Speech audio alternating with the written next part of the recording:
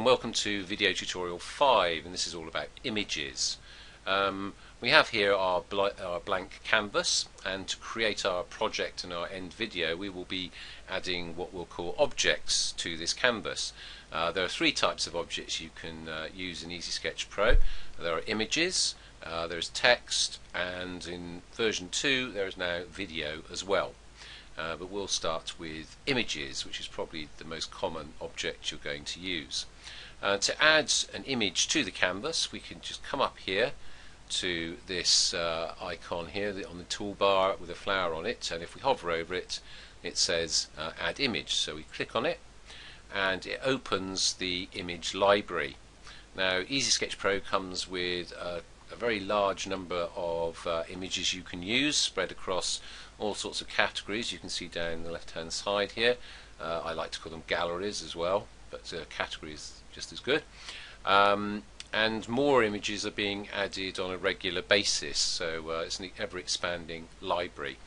To navigate between the various categories, you can see we're on animals here, and we've got a preview or thumbnails of the images that are available. If you can actually scroll down here, there's actually 25 showing per page, so you scroll down to see all 25. If there are more than 25 images in a gallery or category, then you'll get this next page button being active, and you can click on that to see the remaining images and go back to previous, next, and so on.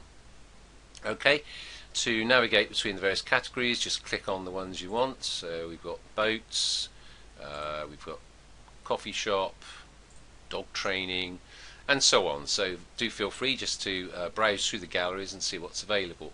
When you found an image you want to use in your project, let's say you want to use the chicken, you simply click on it and it appears in the middle of the canvas. And notice that it's annotated with the number 1.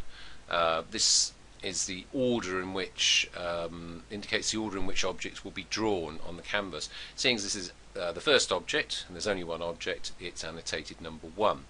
Okay, now with our chicken on the canvas, to do anything with it you need to select it, and to do that you just hover over the image and double click on it, and it turns blue and we get these 4 dots appearing at the corner. So the blue object means it's selected. To deselect an object you just click anywhere outside of it and it goes to this sort of I don't know what colour you'd call that, browny type colour. But once it's selected, we can just hold the mouse down on, click on it, hold the mouse button down and drag it around anywhere on the canvas, or indeed off the canvas. But remember, if it's off the canvas it won't show up in the final video. So you move it around to where you want it to be. You can also rotate and resize the image by clicking and holding on any of the 4 dots at the corners. So if I hold on that, I can drag it in and out to resize the image, and I can also drag it around to rotate the image like that. Okay, move it around a bit more. Now there are other options you can have by selecting the object and then right clicking on it. We bring up what's called the object menu, which has some additional options. Duplicate does what it says. We click on duplicate, we see that the chicken is now duplicated. We've got an exact copy of the first object. The copy is highlighted, and we can drag that around and we can manipulate that as well. Note that this one, this object has now got a number 2 annotated to it. It's the second object added to the canvas. Okay, it's the first and it's the second. Other options we've got here: delete just obviously deletes the chicken.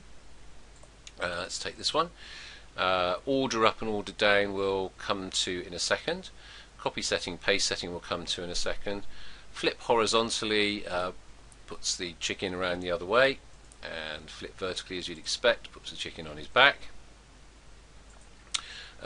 Let's have him back the other way. Let's duplicate him again, like so, and let's flip him horizontally so they're looking at each other. Now, if you wanted, for example, we've got the two chickens. This, well, actually, let's stay where we are. At the moment, we've got these two objects. To actually draw them, all we have to do is come up here to the green arrow, which is the play button. If we hover over it, it says Preview Items Play. If we click on that, we can see that the magic hand appears and draws our two chickens. And notice that because this was number 1, this chicken was drawn first, and this is number 2, so it was drawn second. Okay, but what if we wanted this one to be drawn first? That's easy enough. We just select it, right click on it, and we click on Order Up. So we want it to appear higher in the order. Order Up will actually reduce the number. So at the moment it's 2. If we click on Order Up, it becomes 1, and now automatically, because this is now 1, this becomes 2. And if we press play this time, we see that our copy chicken's drawn first, followed by the first chicken. Notice that there, if we select this object again, pull up the object menu, there are shortcuts to all of these options. So request focus is K, duplicate is Control and D, so you hold down the Control key and then press D at the same time. Delete is the delete key, order up is Shift plus up and Shift plus down.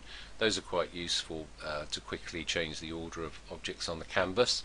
Copy setting F, paste setting D, flip horizontally M, flip vertically N, and the properties is F2, but we'll come into the properties in the next tutorial.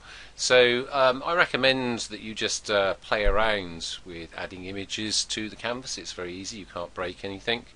And in the next video we'll look more actually how the animation options we have for images. Okay.